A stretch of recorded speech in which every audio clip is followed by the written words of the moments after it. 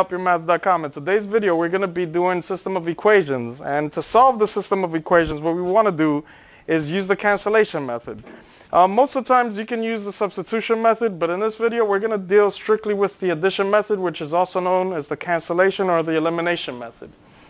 Now, to do the cancellation or elimination method, the idea is that we're allowed to augment both of these lines of equations, and these are standard forms of equations, and to solve the solution point, if one exists, what we want to do is augment it by multiplying either equation line by a number that makes the variable terms opposite but equal, right? So they'll be opposites of each other in the values that they have. So if, let's say, the multiples of 3 and 2, the LCM is 6. If one value is 6, the other value is -6. They will cancel out. The LCM of 4 and 5 is 20. And so if I have one at positive 20, the other at negative 20, when I add the two lines, they cancel each other out. And that's the whole idea for it. But for this problem particularly, what I want to do is I want to solve each solution independent of the other, so I have no errors in my solutions. And the reason for that is sometimes you can make a mistake while canceling out a variable and we're solving for y. We can make a little error and our solution will determine the correction of the other solution. And sometimes it's better to be correct than incorrect. And so you have to solve both independently. And I'm going to show you guys how to do that now. So to do this, what we're going to do is we're going to start by saying we're solving for the x. So to solve for x, we have to cancel the y. So here I'm going to put my two equations, 3x's plus 4y's equals 13. And I also have 2x's plus 5y's equal 4. And to solve for x, I need to cancel the y. And to cancel y, I have to make these values opposite but equal in scale, in the scale of the value, right? And so since the 13 is larger up here, I'm going to multiply by a positive up top, and I'm going to multiply by a negative on the bottom, so my solution remains to be a positive. So the value, the LCM of 4 and 5 is 20, right?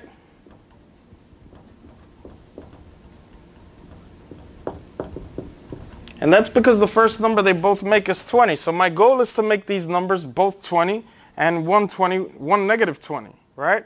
And the negative one I'm going to make down here. So I know I have to multiply this line by 4, this line by 5. And I'm going to use -4 down here. So my end result of this gives me the -20 down here. So let's distribute this and multiply everything out and rewrite them right down here. So we have positive 15x's when I do 5 by 3x's. 5 by 4y's gives me 20y's. And 5 by 13, a good way to do this is 5 by 3 is 15. 5 by 10 is 50. 50 plus 15 is 65. Now for the bottom here, we have -4 times 2x's is -8x's. -4 by 5y's is -20y's. And -4 by 4 is -16. And so now, I could use the cancellation method on these equations to solve them. 15x's minus 8x's is going to be 7x's. 20y's minus 20y's cancel each other out perfectly. And 65, take away 16. We take away 10 from 65, that gives us 55 minus 6, that's 49. And if we look here, we have a perfect solution for the x. 7x's equals 49. And when we divide both sides by 7, we get x equals 7. Now here's our first solution point for this problem. Now, to get our second solution point for this problem, instead of taking this value and substituting it into one of the original equations, which is an advanced form of doing this, what we're going to do to get good practice, if you're practicing for a test or if you're practicing to learn this, is we're going to start all the way over to the original equations, and we're going to solve for the y value by canceling our x's using the same LCM trick. Instead of the 5 and the 4, the 2 and the 3 will be at play.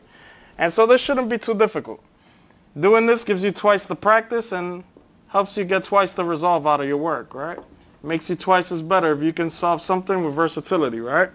So here we're going to start over. We're going to take the original equations of 3x plus 4y's is 13. We're also going to take 2x's plus 5y's are equivalent to 4. And this time, what I want to do is cancel out these x's. And again, I want to make the second line my negative because I know that when I multiply these values, I want to make this value a lot smaller than this so I could deal with positive solutions. It's a lot easier to deal with positive solutions. Doesn't necessarily mean your outcome is going to be positive, but in the good hope of faith for what we have here, let's see what we get. So to make the LCM in this case of 2 and 3 is going to be 6. It's the first number they make together. So I'm going to multiply the top line by 2, the bottom line by 3. This makes them equivalent, but not opposite. So one of these lines have to be negative, and the line that I'm going to choose to be negative is the bottom one. And now we're going to distribute these and rewrite the equations below this double line. So the top line is 2 by 3x's, that's 6x's, 2 by 4y's, that's 8y's, and 2 by 13, that's 26. The bottom line gives me negative 3 by 2, that's negative 6x's, negative 3 by positive 5y's, that's negative 15y's. And finally, negative 3 by 4, that's negative 12. And here we go. So the 6x's and negative 6x's will cancel. There's our cancellation. That's what this does for us. And we can continue by just solving for the single variable now. 8y's, take away 15y's, that's negative 7y's. 26, take away 12, and this is the part where I wanted positive. That gives me just 14. And this is a nice number to work with because 7 goes into 14 twice. Negative 7 goes into 14, negative 2 times. So our y solution for this problem is negative 2. And to fully do this correctly, if you ever wanted to solve a system of equation independently, one term independent from the other, you do it this way, and you always get the right solution. Even if you do one of these incorrectly, it's better to get just one wrong and get partial credit instead of getting them both wrong because one of your solutions you input into the next, and that makes a big problem. However, for the sake of what I'm doing here to show that it actually works and is solid, what I'm going to do next is I'm going to solve this system by checking my solution into the original equation to see if my second solution is accurate. And in this way, when you're doing your test, you can check to see if you're actually right in your problem. This way, you don't have to wait for a professor to give you a test back to know you're doing it right. You can check your answer yourself, and it's called the check method. So let's see how that will work. So in the first case, we're going to solve for x.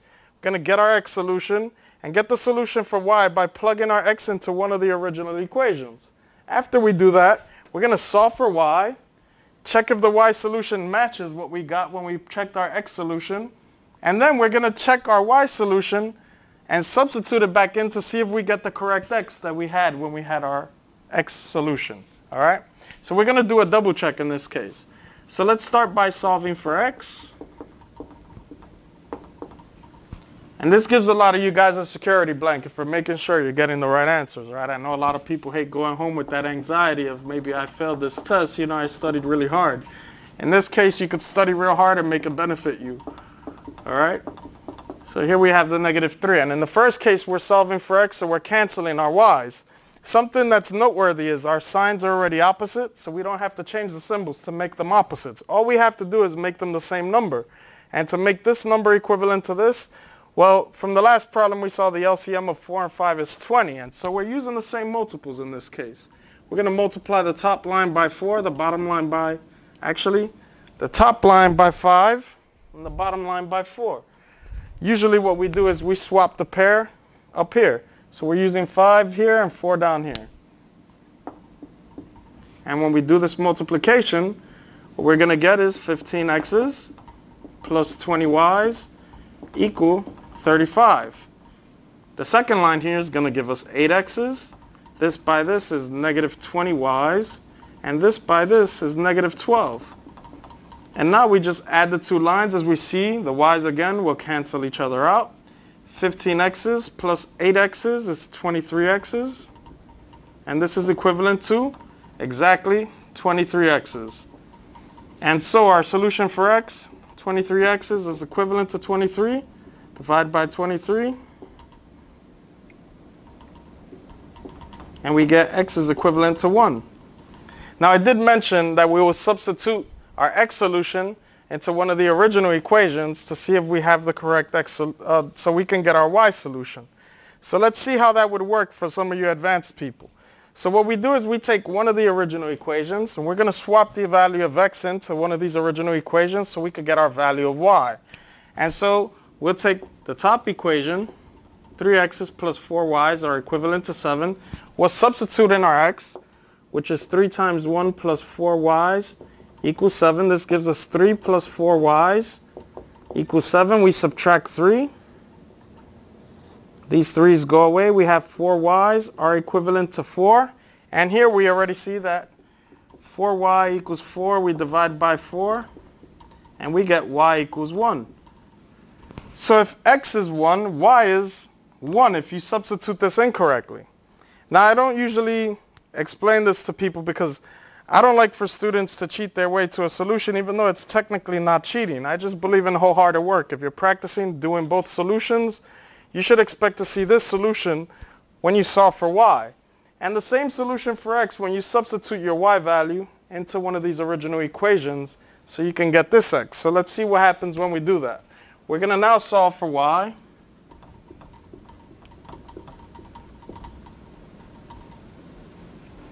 And to solve for y again, we're taking the two original equations of 3x plus 4y's equals 7.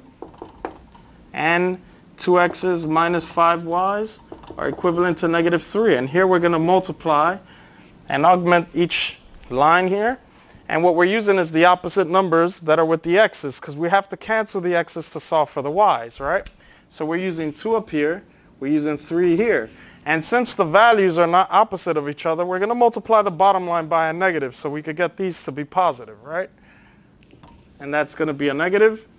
These two will go like this. And we're going to distribute away. All right, so 2 by 3x's, that's 6x's.